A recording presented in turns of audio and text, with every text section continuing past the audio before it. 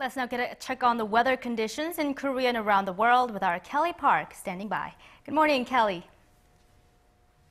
Hello, Isan, and good morning. We start the new work week with the weather looking pretty unsettled. Now, many of you who are getting back on your Monday morning routines and heading to work and school will need to carry out a small umbrella before you head out.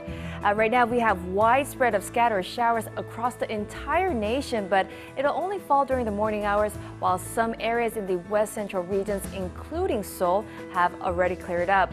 Now, we will become mostly to partly cloudy and somewhat breezy today, but other than that, temperatures will be pretty mild with a few showers popping up later this evening in the central area.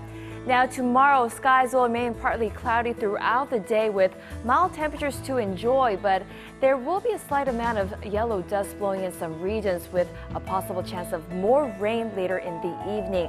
Now, similar conditions will be in place till Wednesday, but temperatures will slightly drop lower than the seasonal averages for the remainder of this week.